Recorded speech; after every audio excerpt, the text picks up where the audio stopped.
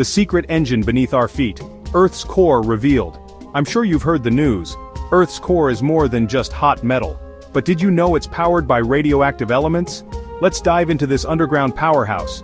Beneath the crust, Earth hides a molten secret, the core, packed with radioactive materials like uranium, thorium, and potassium-40. These elements constantly break down, releasing heat that's been fueling our planet for billions of years. This radioactive energy drives mantle convection, powering plate tectonics, literally shaping the world we live on, causing earthquakes and volcanoes and life-shaping landscapes. And life as we know it wouldn't exist without this. Plus, it keeps the outer core swirling, generating Earth's magnetic field, our invisible shield against deadly solar radiation.